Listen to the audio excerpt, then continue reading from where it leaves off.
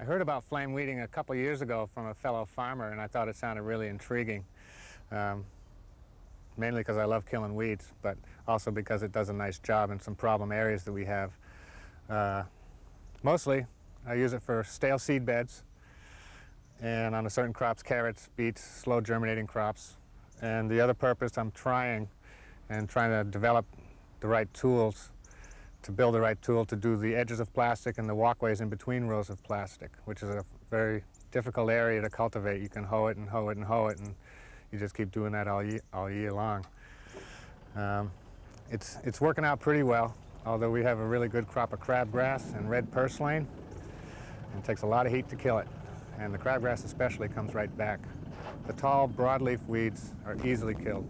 Pigweed, lamb's quarters, all of those weeds are easily taken care of, and just to alleviate those weeds for us has been a great help. Although I'd prefer if the crabgrass and the purslane didn't go to seed this year, I'm going to have to do some hand weeding in there, and hopefully in the future I'll put my plastic where there is no crabgrass or purslane.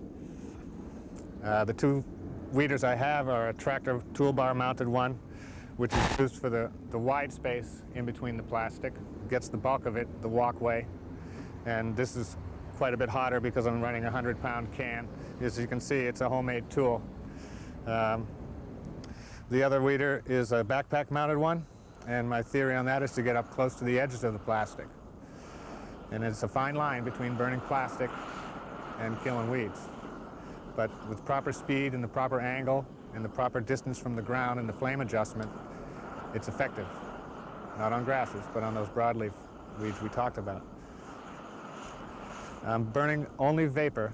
I've tried to get into the liquid burning. My local propane company got really scared when I talked about that. They tried to help us out a little bit, but they didn't.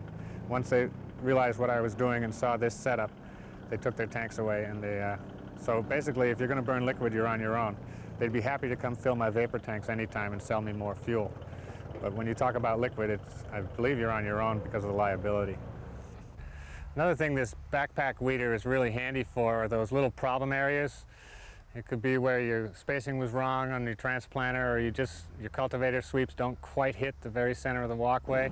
There's an area like that here, and you can just walk and kill all those weeds without walking the rototiller or something slow or pulling them by hand. You can knock them down with this, and you can hit basically anywhere in your farm as easily as you can throw in a backpack and take a walk. It doesn't take that long. You got to get the weeds when they're small, though, like anything else. My toolbar mount flamer needs quite a bit of work. Mainly, it's not hot enough because I'm burning vapor. I'm extracting so much vapor at a time, I get ice up, so my flame cools down with time. And that's the big thing I've got to do, is go to a bigger tank and maybe use some smaller burners in a gang. The other big change needed on my toolbar flame weeder is the ground clearance problem. Once your crop gets big, the fire has to be so close to the ground, I'm knocking blossoms off of peppers and bending the tomato plants. So I'm going to put a yoke toolbar and hopefully get a 250 to 300 gallon saddle tank and give it a shot for next year. Vegetable farmers and their weed control machines. In this video, we visit 9 vegetable farms in 3 New England states to talk with growers about their weed control equipment and how it's used. They will describe a variety of cultivation tools and approaches to weed control.